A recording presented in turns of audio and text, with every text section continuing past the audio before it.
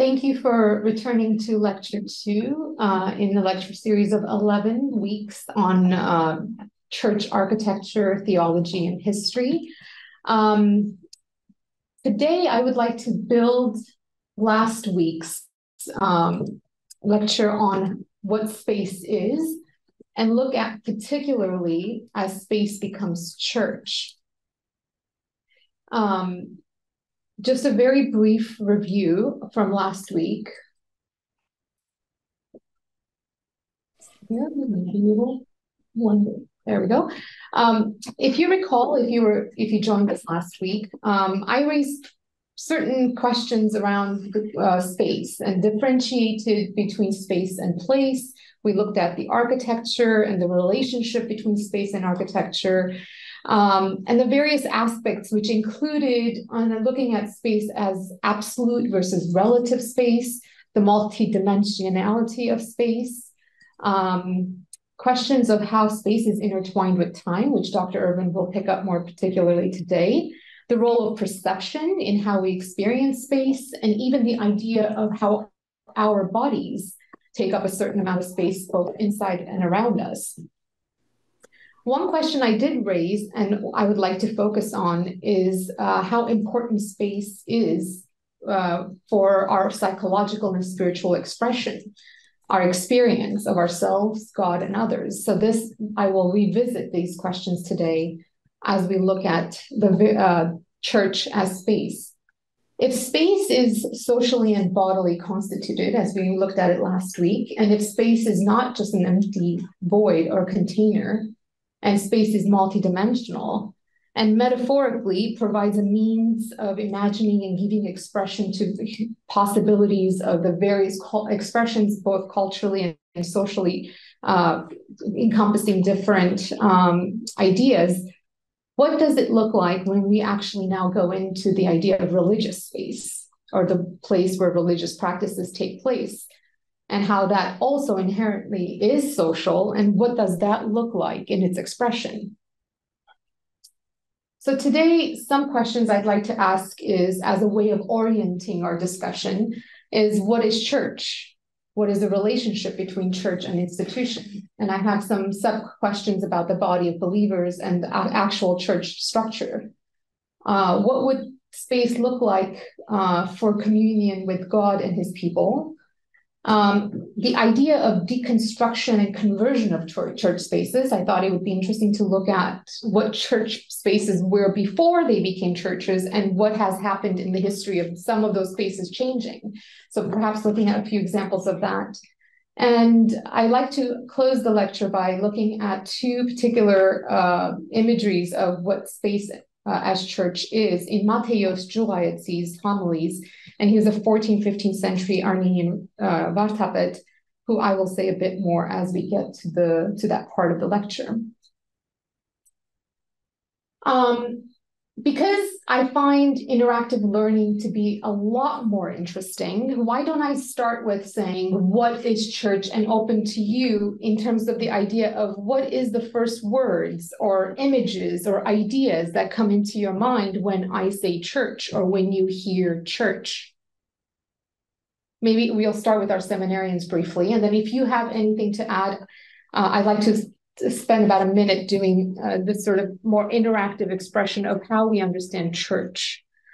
Anything? Well, yes, Zadeh. First thing that comes to mind is singing. Singing, okay. Very nice. Singing. An altar. Altar. A group of people gathered. Group of people gathered. Anyone else? Anyone from our Zoom room? What is church? A place to pray. Community of believers. Community of believers. So the word is inherited in the English church from the Germanic word. And it's probably, this is debatable, but coming from the Greek. In the various ways of defining the actual word, it comes down to this idea of building for public worship, or the worship performed there or therein. So that's one way of looking at it. In the Armenian, church is derived from the Greek word ecclesia and the Latin word congratio. And in the Armenian yekereti, as we see it here, I have it on the second point, it really defines in multiple ways, but here's just four I've listed. It's people, assembly of the faithful, as we said, building, temple, chapel, or consecrated space to God, an assembly of any people. So perhaps again, this idea of community. So again, not to get into much into the linguistic unfolding of it, but I thought it would be helpful to look at some of the ways we can identify what church is, the idea of people gathering, the community of people coming together. Church, some of the questions that I also think about as church becomes, or space becomes church, is some of the functions of form and function, and some of the ideas of form and function.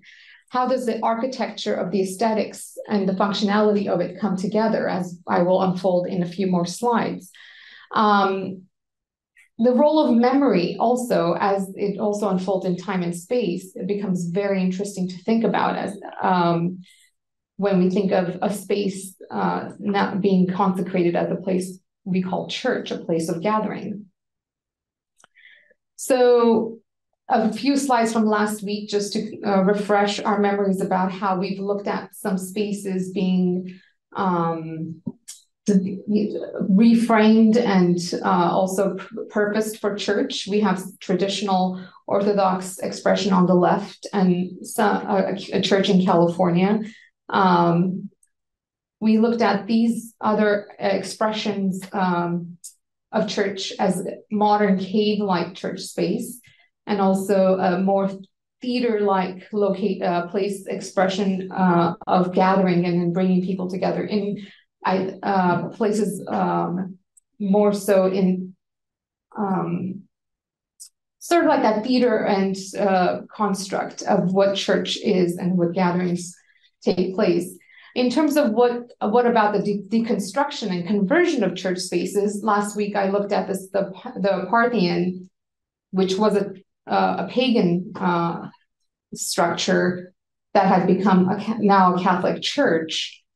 I'd like to take that just a bit further and look at, for example, the Armenian Church, Edge a place where the Word of God dwells, or where Christ descended.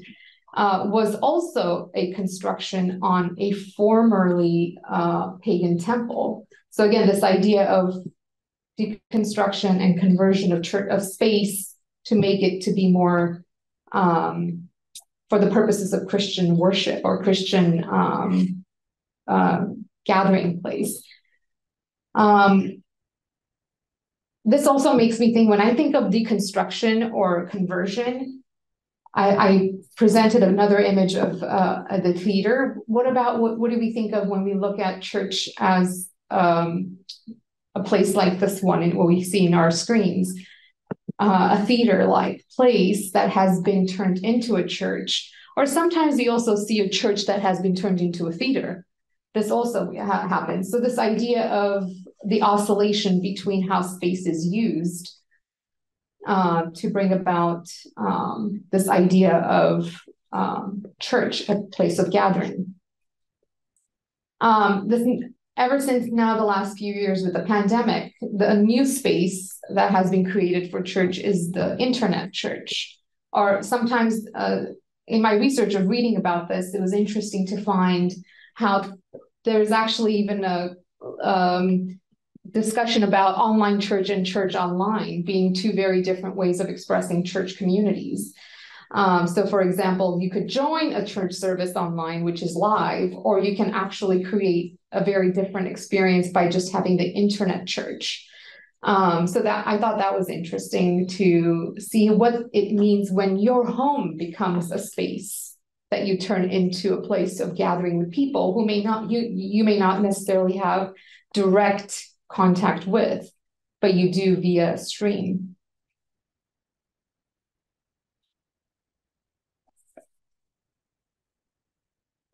And this takes me to another place also when I think about deconstruction and conversion of church spaces. Some of you may know about the story of Hagia Sophia in Istanbul, Turkey. It has a very interesting story where it was a temple in the 3rd, 4th century turned into a church, which then at the conquest during the I believe it was in the 13th, 14th centuries when the Ottomans took over Constantinople, Hagia Sophia became a mosque. And then the church and mosque turned into a museum in 1920s under Ataturk. And then that very museum turned into a mosque just as of 2020. So this idea of what this means, where we see not only between deconstruction and conversion between pagan to Christian churches, but now we see from Christian churches into mosques, and then back into this idea of the spectacle being a museum, and then back again. What does that say to us about the space becoming church?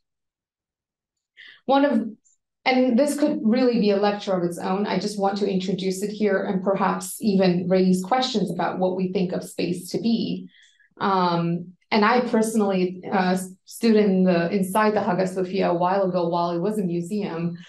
And it was quite interesting to experience, not necessarily, if later on as I look at church being a place of worship and the presence of God, not necessarily experiencing that, but perhaps the experience of what had happened there in history over its course. So just that, because you could see both the what is hidden behind the walls in the church of Hagia Sophia in its frescoes and mosaics and whatnot, but also on top of that, seeing some of the Arabic script and writings around it, which you could also see on the left screen here. Now, moving just a bit more east from Hagia Sophia into the Lake Van area, another place that I'd like to bring to our discussion about a church turned into a museum and what it actually means in the course of its history is the church of in Ahtamar, the Holy Cross Church on the island of Ahtamar. And this has a very significant meaning both in Armenian Christian history and architecture. And throughout the course, especially I believe it's in week 8, I will explore a lot more about Ahtamar. But for now, I'm just wanting to bring this conversation into more about how this turns into another place for spectacle, like a museum. So here's a picture of Ahtamar.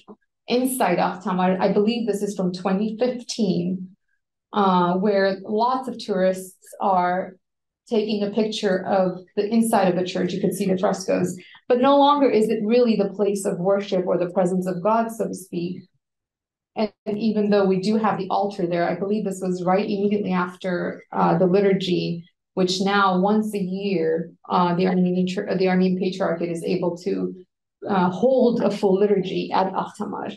So this idea that this historic church that was built in 1113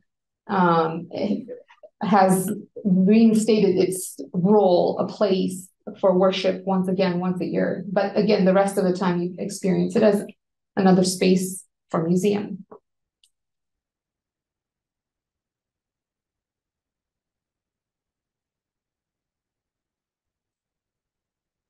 So going back to what is church as a building for public worship, or a place where worship is performed, I'd like to look at following, again, early church fathers. Athanasius is very important in this commentaries, but also quite a bit coming from the Armenian church fathers too. But I decided to focus on these 3 points of a church as a place for worship.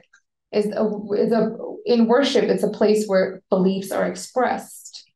And if we look at church as a place for worship, it's these beliefs where it is expressed, it's also where these beliefs inform how we worship. And also baptism becomes one of the sacraments of many, where the sacramental life of the church becomes active and enacted within the construct and the walls of that church.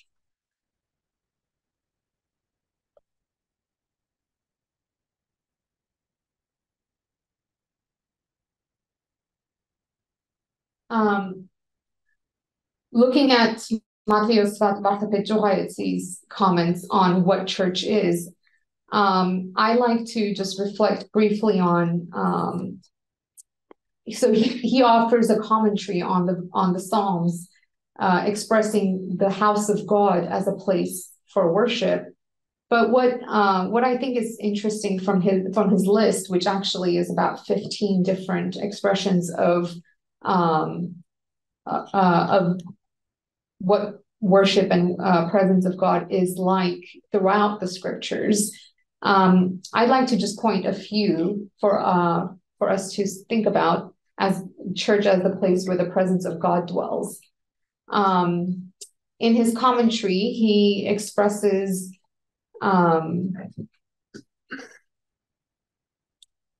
he begins with the Garden of Eden, actually. So just going back to this place of church at, the garden. This is where the presence of God is experienced first. This enclosed place, as it's described in the 16th, 17th century map. It's interesting to see how space is envisioned as a place where God's presence dwells. Another area where Matthäus explores is the Noah's Ark. And this is actually not just only coming from Matthäus. In most of Orthodoxy and church fathers who write about the church as the nave or the place of where they enter into the presence of God and under the protection of God, Noah's Ark becomes very much of an image in many of these commentaries to explain about what it means to be at the presence and at the place of worship.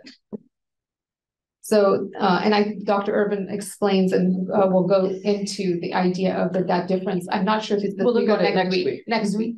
We'll be adding a number of these images to see specifically what their purpose is. That's right. Referring to church. So I'll refrain from making too much comments about the purpose of the boat and the ark and all that. But I think it's a phenomenal expression, and tune in for next week to learn more about that. So another place we see presence of God as and also a place of where there is the encounter of the divine, which Matthäus also expands as what it is to have the place to be the house of God, is in Moses' altar. And again, an enclosed place, an enclosed space where the divine meets with, there's that exchange of meeting with the divine. So the gathering of people coming together for, again, a place to worship. We see this also in Solomon's temple. That's another one that Matthäus reflects on.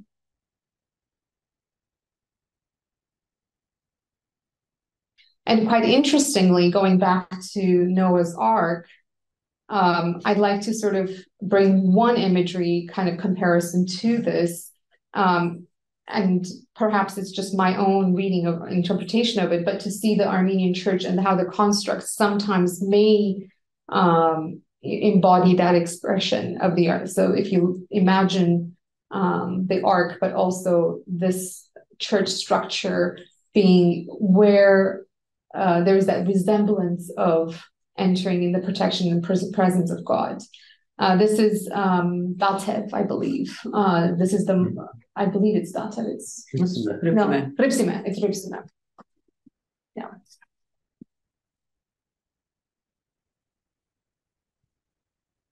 A few more expressions of that. This is again Ripsime, and then I thought bringing a familiar image of our church in Burbank, just seeing a little bit of that expression. And how that actually may think about what it means to be entering the presence and under the protection of God. I think what speaks the most in many of the biblical imagery and also expressions, whether it comes from the epistles by Apostle Paul, is this idea that it's the body of Christ, the idea that the expression comes through where we meet together.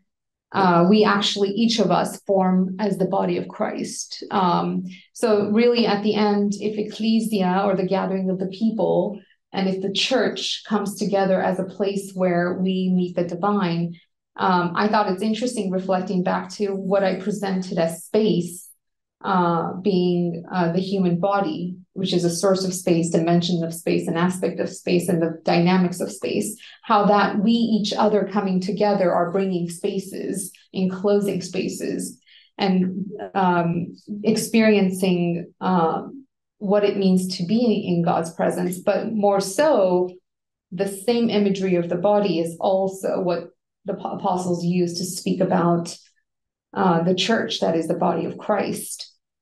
I'm not going to get into the various theological points in that is, expounding on the epistles and also the various places where Paul speaks about how each one of us serve as being part of the body, and the idea of the structure of the church as he explains it in Timothy also is very interesting. But in the unfolding of the course, as we talk about the various architectural designs of the churches, various enactments of how the churches were built or came together, some of these things will be commented on throughout. But for the time being, I just want to bring it to the forefront of our minds about the body, the human body being an analogy which we have seen throughout Scripture about where space becomes church, so to speak, and we are the church. We are, and in the sense of the indwelling of the Spirit, that is also, again, as Dr. Ervine will continue in the next part of the lecture, to see where the indwelling of the Spirit takes place ultimately in the human person, that is. So with that, I'd like to close this part of my lecture and leave question and answers for the end, and then have Dr. Ervine pick up the Armenian tradition and also the second part of the lecture. As Dr. Shahinian just shared with us, space and church are not exactly the same thing. It's a church, we could look at it as a specially purposed space, perhaps. Maybe even a kind of a container for the uncontainable, a place of meeting for people with one another, for people with God. Many different ways to look at this. There's one thing more that I think we need to add before we jump into looking at some of the spaces themselves and looking at the many ways that Armenian Vartabedutun chose to build them, many different types of expression that are to be found in the world of Armenian Church architecture. So the thing that we need to add is, again, something that's intangible, but that affects us all. Nowadays, scientists tell us that space is not a thing by itself. It's not even an emptiness by itself. Space is actually, they say, intertwined with time. Time and space, they say, are interdependent. Time and space, they say, are woven into one another. They're coexistent with one another. If you are one of those who appreciates technical theological vocabulary, we might even say that space is coessential with time.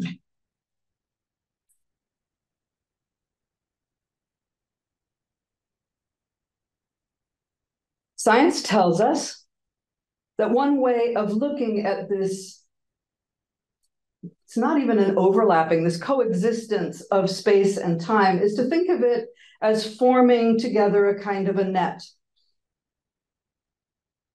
Not a perfect image, but it's helpful, I think.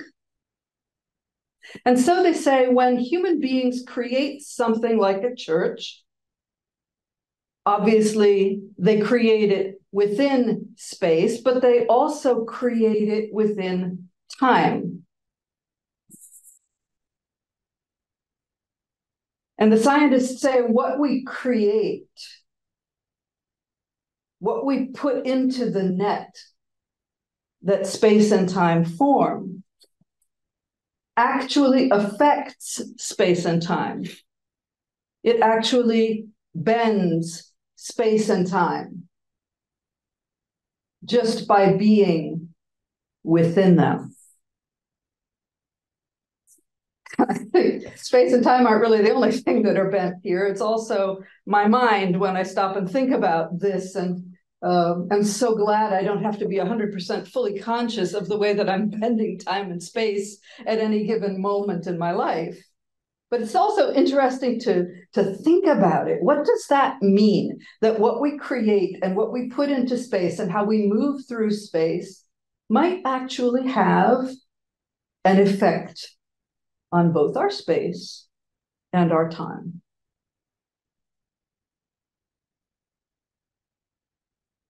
So another slightly less mind-bending way to look at this, different metaphor for it. Again, a limited illustration, but I think it's useful.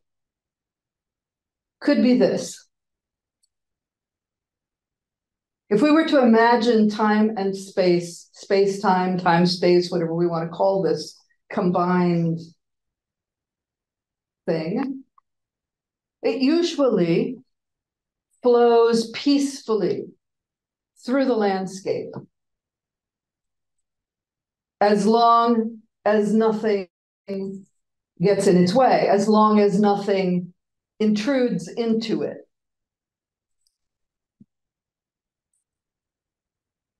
But even a very small object, like a rock, will cause the flow of the river to change. The river will actually accommodate itself to the contours of the object in its quest to continue the flow. Ripples begin to appear in what was the fully placid surface of the water. And as the objects increase in size or number or both, the flow of the water becomes more and more irregular. From our point of view, maybe more and more interesting. As it swirls, moves, is pushed from one object to another object. And ultimately, if the objects are big enough, and if they're set in a certain way, molecules of water that were on opposite sides of the river originally may find themselves thrown together and interacting in ways that could not have been predicted from the beginning.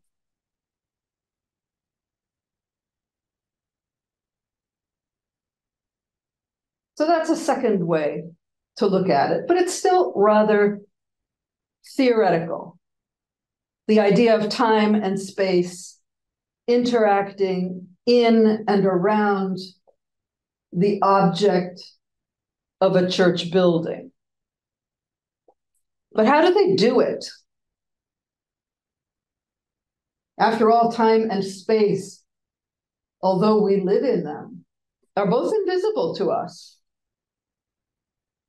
In the final analysis, we sense them but we do not see them.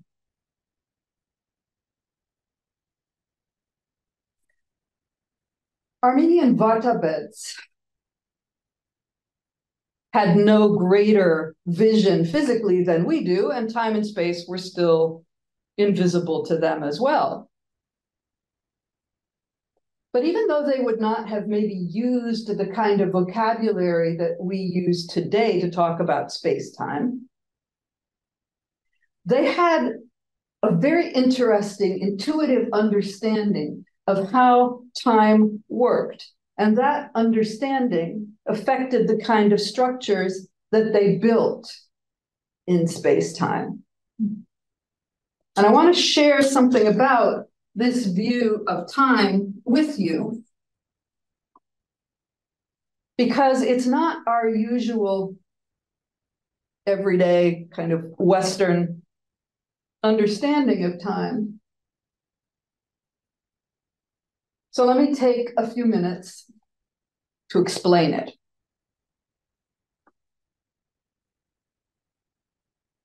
It's counterintuitive to us, as we have been raised to experience life. We all take it for granted that time is unidirectional, doesn't turn around, which can be a good thing or a bad thing, depending on what you happen to be doing at the time. And it's pretty much linear, rather like a road that goes from point A to point B. That's why we build them. And we expect a road to do this for us. It carries us from one place to the next place. Time does this for us as well in our experience of it. And even if the road may wind around a bit, even if it winds around quite a lot, it's still going from point A to point B. There's a starting point and there's a destination. We may get to that destination quickly,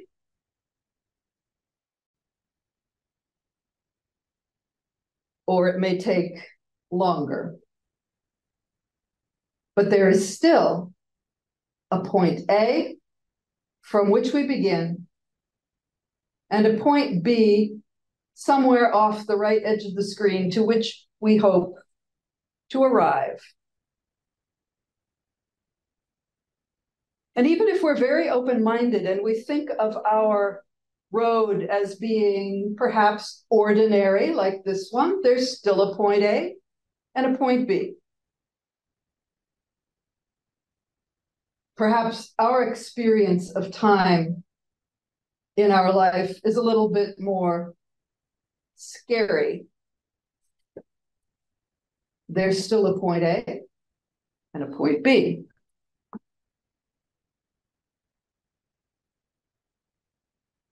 Our particular trajectory in time may be on the adventurous side. There's still a point A and a point B. We expect to reach something in time.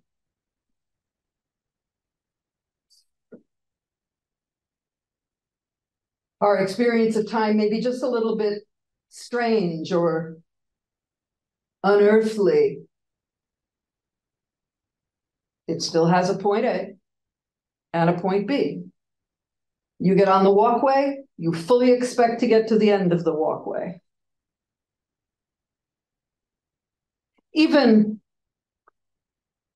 roads in time that are not for everyone still have that expectation. You're going to start somewhere and end somewhere, and whenever we get there, wherever there happens to be, we can't go back in time. Today is today, tomorrow is tomorrow, and never the twain shall meet. You didn't get it done today? Oh, well. Add it to your list for tomorrow. And if you don't get it done tomorrow, you cannot come back to today and shove it in there somewhere and expect it to work.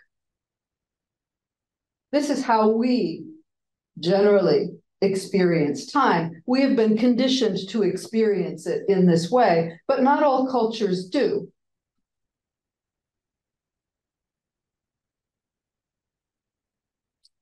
Other cultures both experience and view time quite differently from us. And just to give one example, for many people, time is circular. There is no beginning point to it necessarily. Perhaps there was, but not necessarily. And there does not have to be an ending point to it either. What goes around definitely comes around again and again. And in fact, in this view, we go around and come around again and again and again until we accomplish, achieve, or learn whatever it is that we need to achieve, accomplish, or learn from our embodied existence. And then we are released from the circularity of time into something else.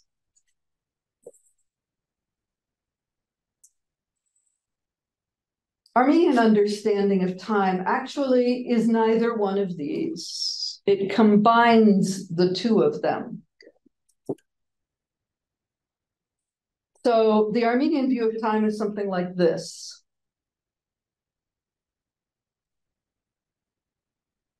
Like a spiral staircase, time does have directionality. It does have motion from a starting point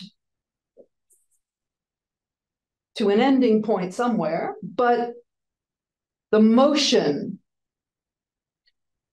that we make to get from point A to point B is not linear.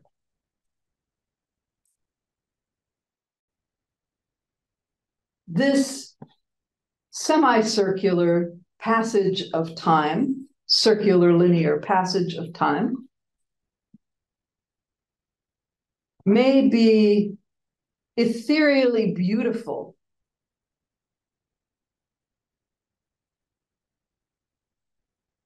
or it may be kind of old and tired as we experience it, a little rundown. It may even make us slightly dizzy. And to use one of Dr. Shahinian's illustrations from last week, the spiral may not be perfectly symmetrical. When an architect plops it down in the middle of Manhattan, but the general effect is still the same, whether the spiral goes in or out, however that works, the effect is the same. And whether we are going up or going down a spiral staircase, there are two things that we notice, two essential things to our understanding of time. First, we notice that there is an empty point around which this spiral revolves. It has, if you like, an axis, something unmoving and unchanging around which time moves and changes.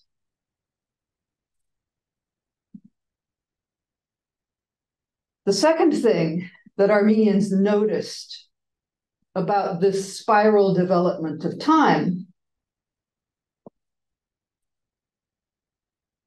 is that as we move higher and higher, or lower and lower as the case may be, it depends which direction you're going, we view that central point from a different level. We view the same thing over and over and over again, but we do so from a different vantage point.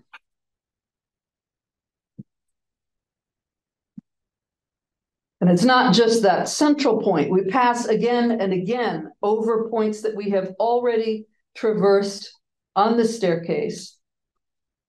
And our view of each one of those points changes. So here you see people walking on this staircase.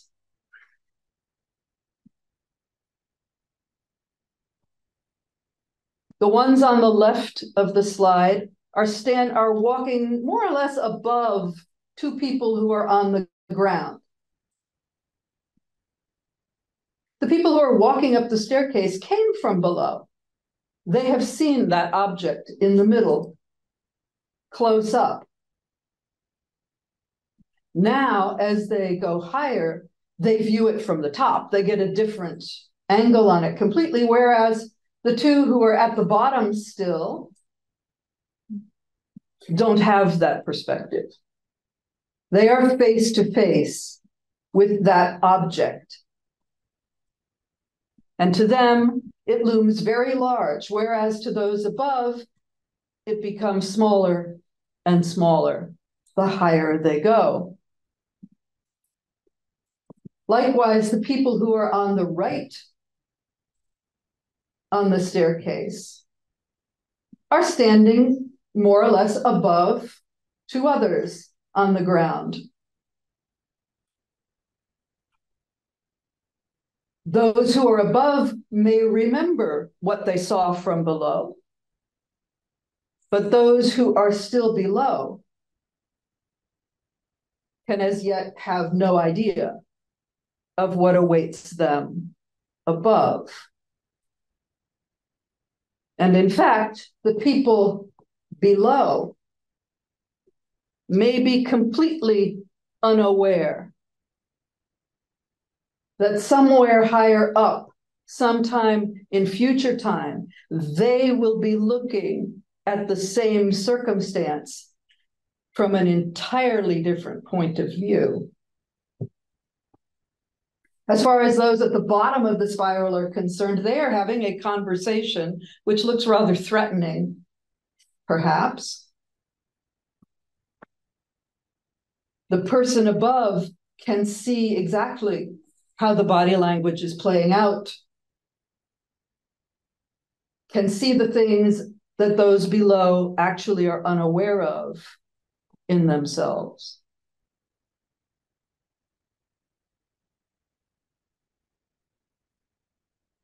Now,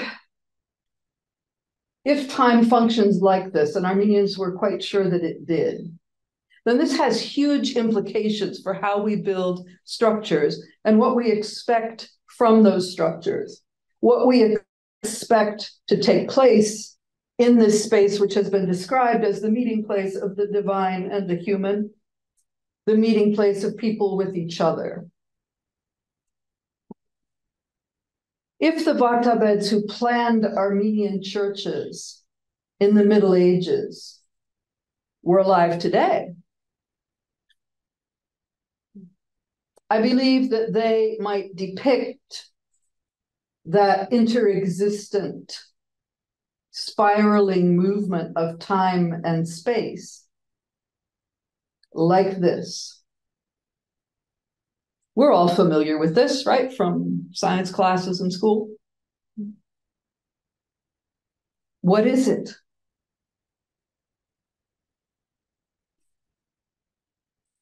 A string of DNA. Yeah, it's a string of DNA. It tells us that if space and time together function this way as well, then we are looking at not just a structure made by humans, but also at a structure that is built into existence itself, the helix of all of life is going to be reflected in the structure of Armenian church buildings. This kind of spiral formation makes it possible for a number of things to happen, not just for life to happen, not just for us by putting something into this to create new structures. It also makes it possible for both DNA and staircases to pack much, much more directed movement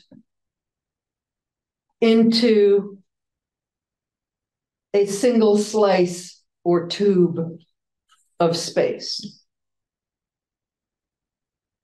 If you were to stretch out that staircase and make it straight,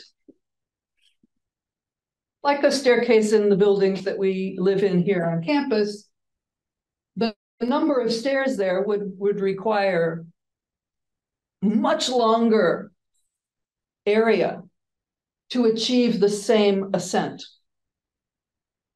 Whereas by compacting this, you're able to fit that entire expanse into something relatively small and contained. This is going to be very important when it comes to Armenian church structures. As we will see, by and large, Armenian churches over time have tended to be small. There's a reason for that. And it's not simply, well, there weren't that many people. Not at all. It's this compacting possibility, this possibility of including different layers of time inside a single container that will give Armenian churches their density and their, I don't know, a quality of being at home in life. Okay, so we have to add into our consideration of vartavedutun and space, the making of churches. We have to add this spiral compacting of time into our view of church architecture. And next week, we will be coming back to look at some of the images that Dr. Shahinian shared with us. We're going to add some more, and we're going to see how that expresses itself in layers of time within the same space. It's going to be a very, very important, in fact, it's going to be a cardinal factor in how Armenian church space is constructed. But this kind of thing doesn't happen overnight. I'm sure nobody woke up in the 4th century suddenly with a vision that said, this is how we're going to construct churches, and we're going to include everything in them, past, present, future, and it's all going to look like this. No. Human understanding evolves. It opens gradually over time. As people experience again and again the same type of space, it's going to change. First, before Armenian Christians could begin the process of developing vartavedutun and growing a sophisticated vocabulary of architectural structures, ramp up their thinking about space and time, Christianity had to become legal for any of that to start. I just like this. This is one of those double helixes in space.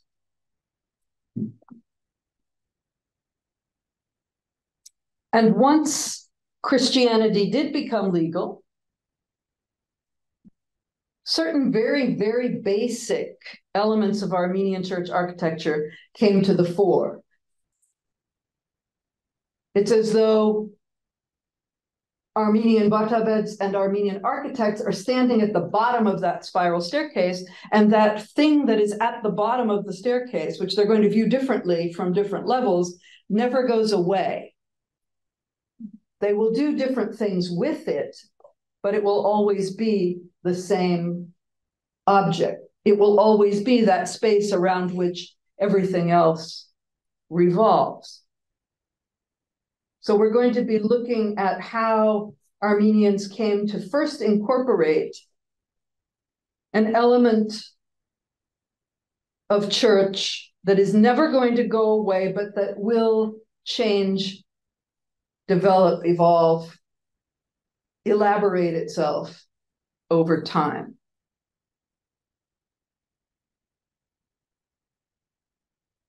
Okay, most people know that Armenia became a Christian country, a Christian state, sometime between 301 and 314, depending on how you interpret the evidence. Which meant that finally, Christians in Armenia, as elsewhere, could begin emerging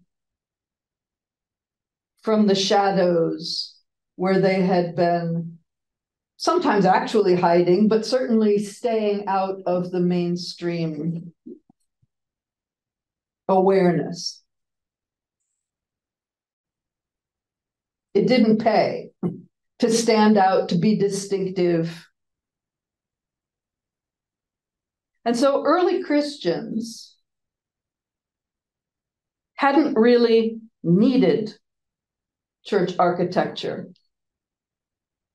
until it became a public thing. Worship became a public experience. Early Christians met in sizable homes,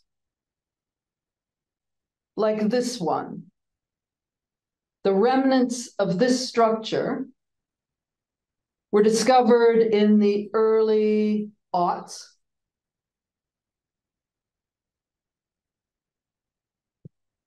During a building project. Israel is one of those places where you can't dig without finding something. So there was this building project at the Megiddo prison in northern Israel. And as they were digging for something else, obviously it turned into an archaeological exploration, which revealed the entire neighborhood in which the house was located. When it was first built, this settlement, together with the house church, stood just across the way from a Roman military camp. So presumably, the people who lived in this neighborhood were either military families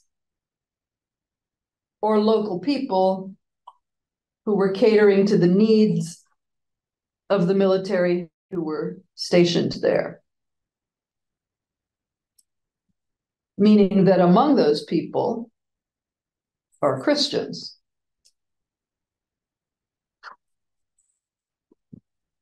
The inmates from the present-day prison who were helping out in this excavation made some fantastic discoveries. They found these really well-preserved mosaic floors, and it was in fact these floors that identified the house as a church.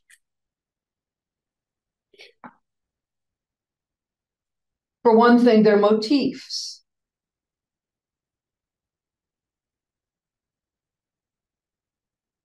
Could be viewed as Christian with the fish. Also, the number of squares and other things. And one of the Greek inscriptions told the excavators that this pedestal sitting in the middle of the mosaics was actually the base of an altar, elevating this otherwise nondescript, ordinary looking building into a functional worship space. Again, from the outside, you wouldn't know. From the inside, it became clear. Modifications were made that allowed this ordinary space to become a space of worship, a space for the meeting between people, a space for the meeting between the divine and the human. Another one of these ancient house church structures had been discovered earlier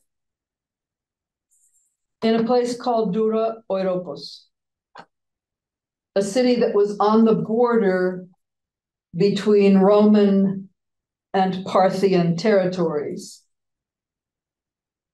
in the eastern desert region of Syria.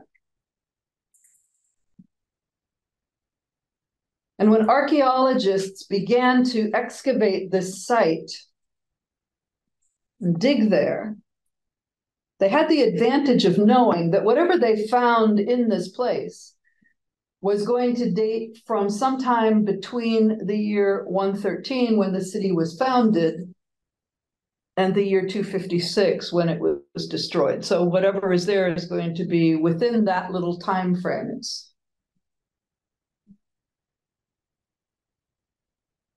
And the house church that was discovered there was more elaborate than the one at Megiddo, had several rooms, it had more than one floor. It was very substantially built. And then the house structure was kind of retrofitted to make it more suitable for group worship. So a full baptistry was added to it. And you can see on the walls the remnants of biblical scenes in fresco that presumably would be suitable to the site of a baptism. And so when we look at them close up, even though not that much remains, you can still kind of see what this depiction was of. You see a woman bearing a torch and some kind of a container. There's two women, and actually you could see the feet of three others. They're not visible in this picture. So people have interpreted it in different ways. They've said, well, this is the myrrh-bearing women coming to the tomb of Christ. Others have said, maybe not. This is the wise and foolish virgins. And then above this panel of the whatever they are, the virgins or the myrrh-bearing women, was a smaller series of panels of different scenes from the miracles and life of Christ. So on the left, you see Jesus healing the paralytic man who's lying on his bed. And then in the background, the man has taken up his bed and he's walking. The other panel shows a boat with a number of figures in the back looking towards two people walking on the water. And so presumably these scenes were considered to have exegetical connections with baptism or initiation into the Christian faith.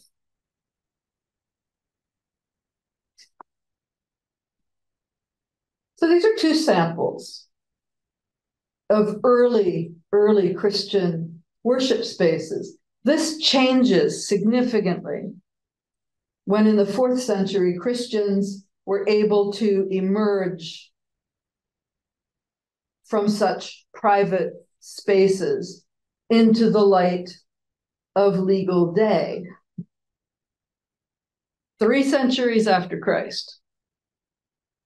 And so as they stepped into the light of normal society, They had the advantage and the disadvantage. It's one of those swords that cuts both ways of emerging as part of an imperially sanctioned cult. So it's quite natural that the imperial government, which was starting to openly patronize this once persecuted faith, would provide the paradigm for the new public Christian worship spaces, putting the stamp of imperial approval on their activities by housing those activities in spaces that would be familiar to people looking at them as legitimate, recognized public space.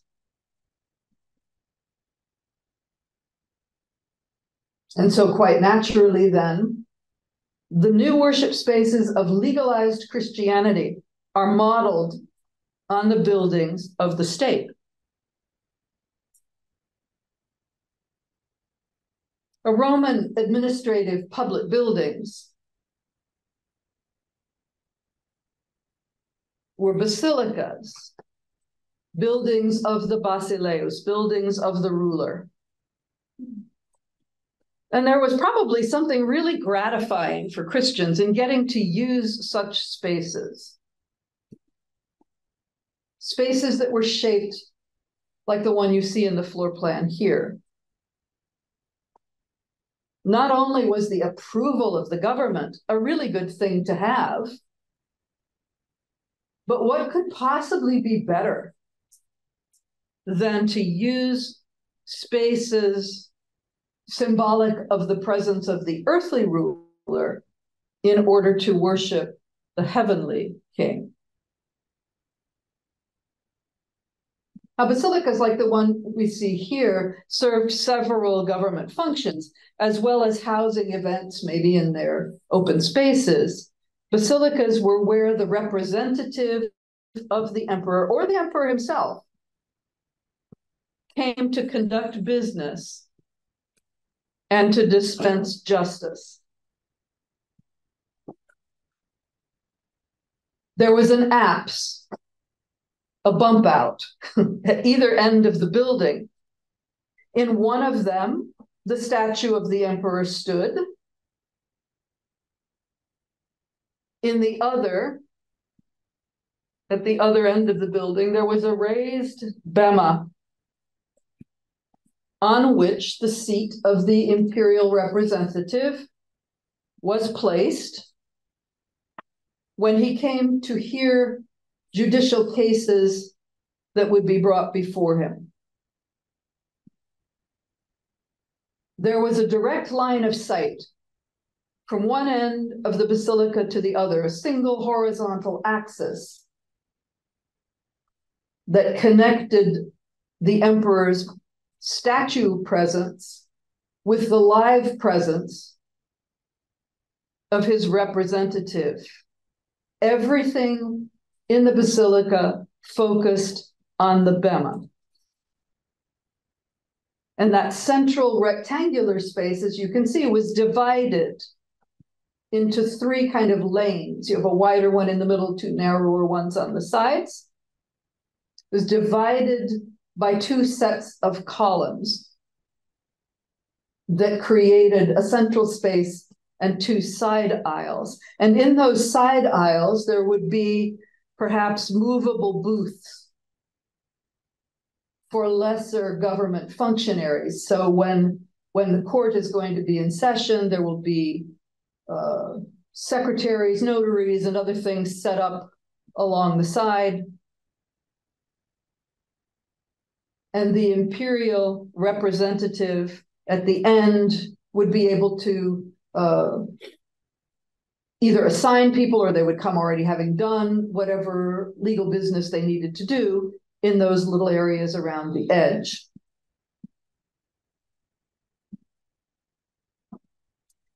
And as you can imagine, the space is often crowded. So in order to kind of divide things up, When the court was in session and the imperial representative was seated on the bema at the top of the stairs, this one doesn't show you a solid bema, but you get the idea.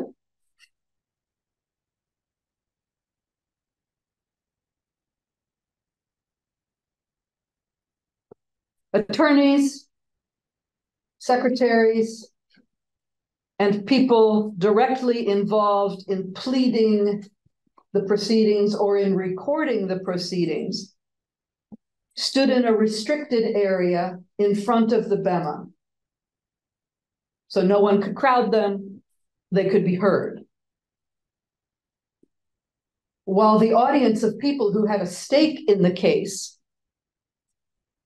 to whom the outcome of the case mattered, were gathered behind in the larger space. And it's this iconography, this spatial setup, that became essential to the Armenian Church's structure, permanently essential to it. Although there are, as we'll see, some differences, and we'll come back to this momentarily. Here's a sample of a Roman government, Byzantine government building. This is the Basilica of Maxentius and Constantine. And you can see that as befit its role, its importance as the place where one would encounter the presence of the emperor, the size and the interior decor of this basilica convey an opulence that is meant to impress the person who is coming into this space with the power, greatness, dignity, and importance of the emperor that it represented.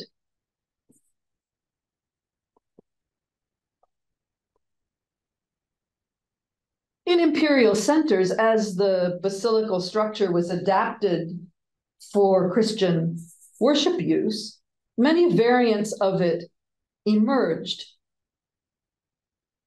The basic structure will remain the same. You can see an elevation of a basilica. It can have one floor, it can have two, it can have three, kind of stacked on top of one another. The basic three-part structure, two side aisles and a middle space, is the same. One of the most famous basilicas for Christian use is the one in Bethlehem, also of great importance to Armenians. It's a structure where the position of the bema is actually directly above the nativity cave. It's a statement. It was built by an earthly emperor and his mother, Constantine and Helena, for the heavenly king and his mother. So although the plan is very simple, and the present condition of the church makes it a little bit harder to see it, the flooring in this cathedral, or this basilica, which you see that there are openings in the floor where you can still see the ancient mosaics, so they're still in excellent condition because nobody's walked on them. They're all in earth tones. The earthly realm is represented in these extraordinarily high quality mosaics. The empire of the earth is not without its resources, and it certainly has its beauty. While the mosaics above are crystal and gold, filled with the divine light glinting off them as they tell the stories of the heavenly reality that unfolded from its humble beginnings with Christ's human birth. So this is a very expressive form of architecture. Here's another example. The Church of Santa Sabina in Rome was built in 432. From the outside, it looks very plain. It even looks austere. It doesn't look warm and friendly in any way. And when you walk inside, the sheer scale of its internal space is absolutely breathtaking. You can see the bema, the courtroom end of the basilica, is set off from the rest of the space by an imposingly solid tass that makes a definite barrier, a definite distinction between the people who are performing the liturgy and the people who are not, between the people who are actively involved in the court case and the people who are listening to the outcome. And even though the very massive walls of this basilica seem to soar into the air, just ethereally above the floor, this is a space that was not intended to put humans at ease. It's a space that is not on a human scale. It's a space that reinforces the kind of divine imperial presence within it. And you can see how dwarfed the people are in scale who come here to worship.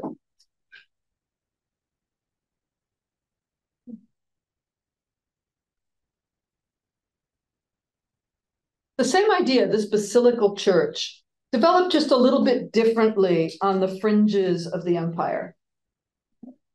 There's a small Druze village on the Turkish border in northwest Syria called Kalbloz. It was best known for the massacre of its inhabitants in 2015 by an Islamic militant group. However, beyond that, it's home to this. A basilica built sometime in the early 460s. So we look at this and we can see that there are some differences from what we saw in the earlier structures. What has happened to the basilical form here? Instead of having freestanding columns that are supporting that second story above called a clear story, like there were at Bethlehem, there are arches holding it up. And there's this major structure in the middle where the readings would be declaimed and where preaching might take place. So the focus in this structure is on the word. And as you see this from the air, it becomes obvious that if you were to enter the door, which is on the left of your screen, from the front courtyard,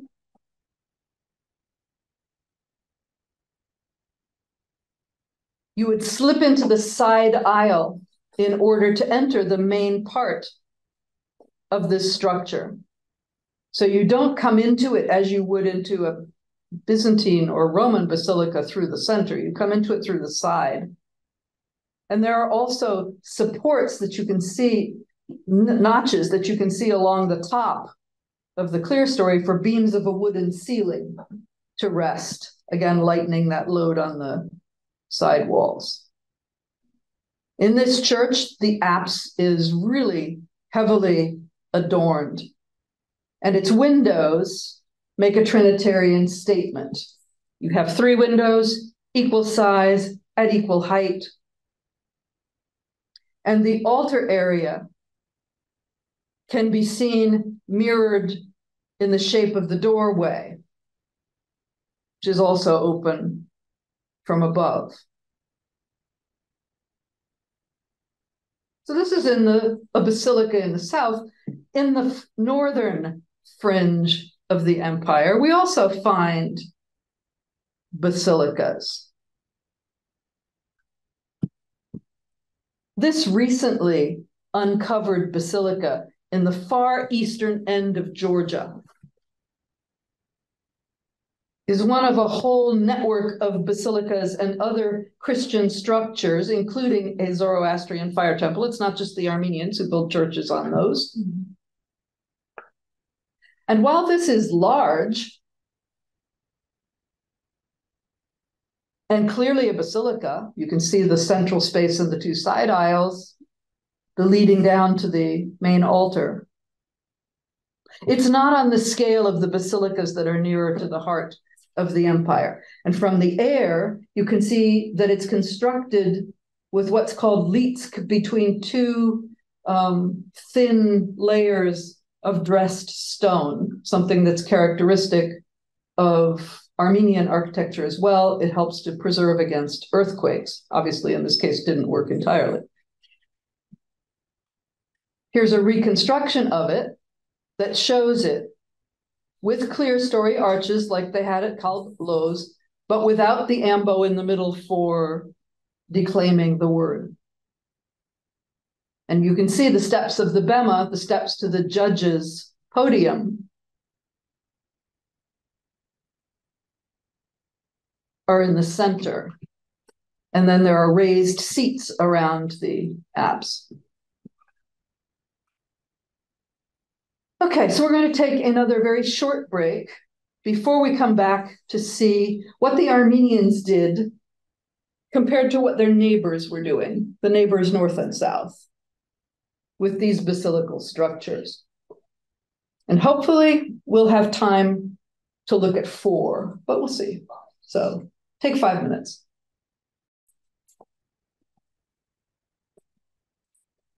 As you can see, it's more modest in its dimensions, and it stands amid a landscape that was made famous in Armenian church history by the mission of Gregory the Illuminator's grandson Grigoris to the tribes of Armenia's wild east, a mission during which he was martyred. The site again became famous as a school of Mesrop Mashtots, the inventor of the Armenian alphabet, who taught here and installed teachers here to spread learning throughout the same region. The political situation around Amaras was often unstable. And so Amaras is surrounded by later fortifications whose walls served also to house monastic structures.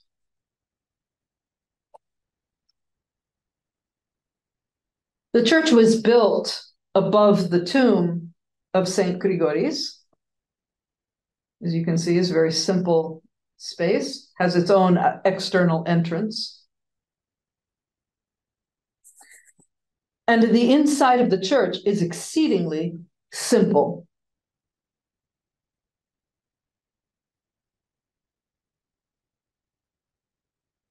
It has a single axis. It is a basilical structure.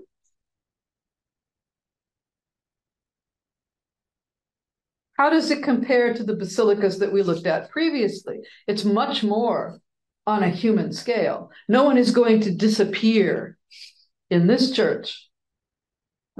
Then if we go deeper into Armenia, almost into the center of the country, we find this basilica in Aparan. Again, this is not on a scale that's going to dwarf anyone coming into it.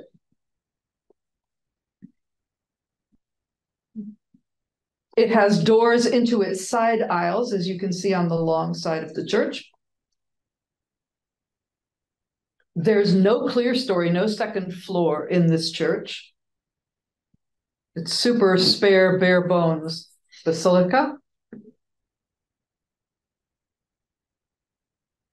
Just 3 windows in the side. And as you can see, the central space in this basilica is very narrow.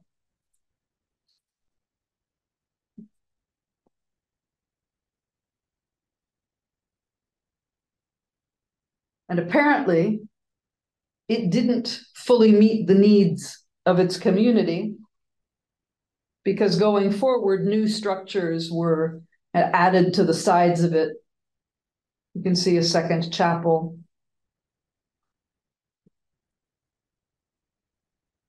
So 2 basilicas, but on a much smaller scale.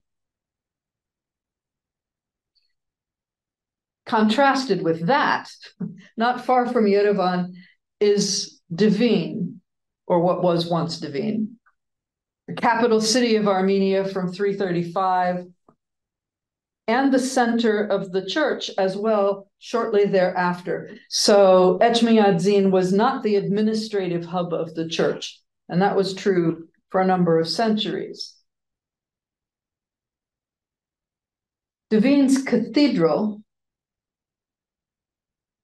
was built in its own enclave. You can see this reconstruction of the city of Devin with the central citadel, the larger government area, and then a bridge connecting the secular power to the center of administrative center of the Catholicos state, all of it within the larger walled city.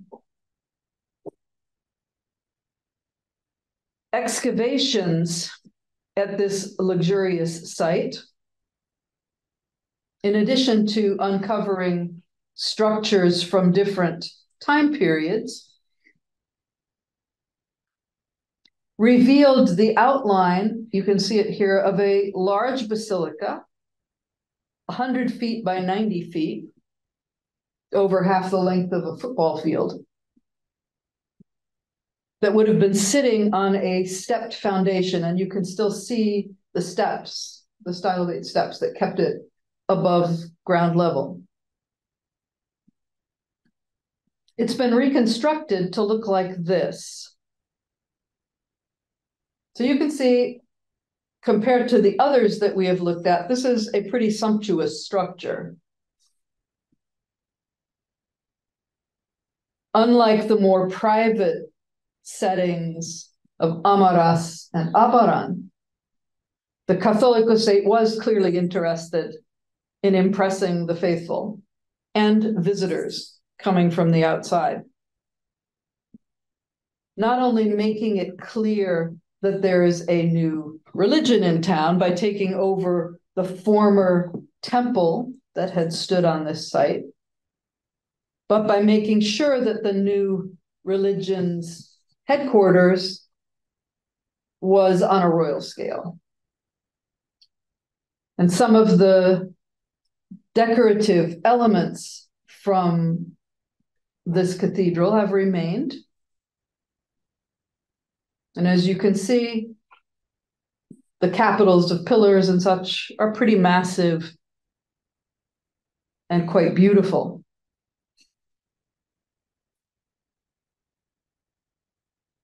Each and every one of these basilica churches, large or small, within Armenia, and some of those outside, maintained the royal courtroom structure of their originals. And even today, the main body of the church for an Armenian church is not called the nave, although ship imagery does get applied to the church, but it's not the technical term for the inside of the church. The inside of the church is called an adyan. In other words, a courtroom. It's called a place of hearing. It's a place where you could go to be heard. It's a place for the adjudication of grievances and for setting things right. The bema of the Roman courtroom still stands, but it stands now within another image that Dr. Shahinian mentioned. It stands within a choran. In other words, a tent, which is how the apse itself is referred to. The same word that's used for the tent of Abraham and his hospitality to the three figures, divine figures that came to him. It's the same word that's used for the tent of the tabernacle, the movable presence of God constructed by Moses that accompanied the people throughout the wilderness. So although the choran in which the courtroom scene is set in an Armenian church is not movable, there's still the recollection of the time when it was. So in an Armenian church, in the choran on the bema,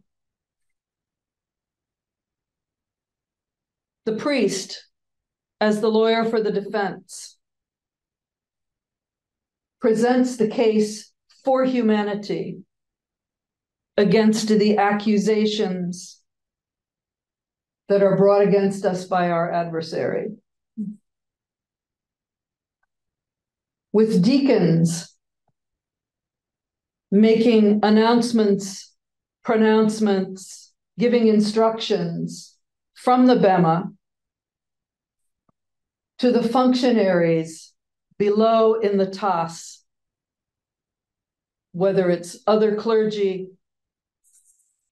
the choir, who in turn lead the assembled people who have a stake, a serious stake in the outcome of this case, to express themselves well from the space that is reserved for them, so that they have an intimate ringside seat on the progress of this case. And the outcome of the case is always the same. Thanks to the mediatorship of Christ and the advocacy of his mother, who is always visible above an Armenian altar, the enemy who from time immemorial has sought to keep humanity enslaved to all things that are harmful, death-producing, and life-denying, is forced to relinquish us entirely. The judge allows him to retain no claim upon us.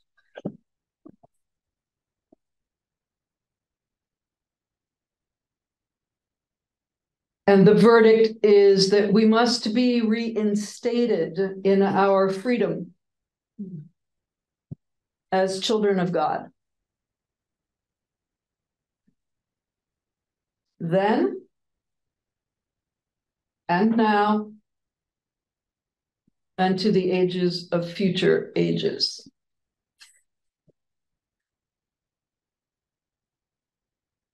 It's a somewhat different way of viewing church from what we perhaps have been used to. And I think that as we begin to unpack how within this space layer upon layer of time and perspective appear together, we are going to discover in a lot of detail what Dr. Shahinian was just speaking about. Space becomes church in a way that unites both space and time, activity on earth, activity in the heavenly sphere. I think it's going to be a very interesting next few weeks.